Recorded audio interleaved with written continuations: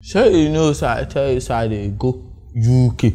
So you guys teach me some kind of English. You see, they don't go no say I'm from Nigeria, so my accent will change. Sure, you understand? Okay, so let's start with some few keywords. So this is it, yeah. To be very eloquent, you have to pronounce these words. I have to analyze my analytical analysis to symbolize my symbolical symbolisms. I don't know. Sure, you all call it stress cultists. In which kind of English do they speak? Just teach me how to speak some kind of legit language. But you're traveling abroad. If I'm going to abroad, you need to be stressing me with big English. No, I will speak Igbo.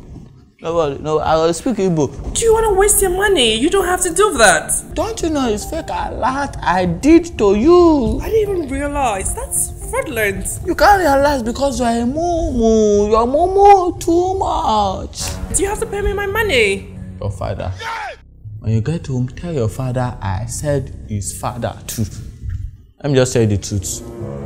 I'm not going to UK. I love Nigeria. Oh, really? Yes, I just want to use this opportunity to wish my CEO, my chairman, my boss, my father, happy birthday. Today is Ifeanyi's birthday. Very soon will be our governor.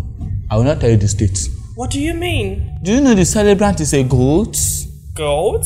Yes. Like animal, ewu? My father be ewu.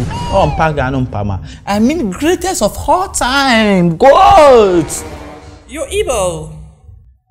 I'm Igbo now. I be Igbo. From my boy state. You need to tell me. You don't even tell me you're my brother. Kelu Maka business. I did, my brother. I had the containers them there now. But you know, say you're supposed to collect. I be your brother now. How you gonna do like that? Even though you be my brother, you're supposed to collect.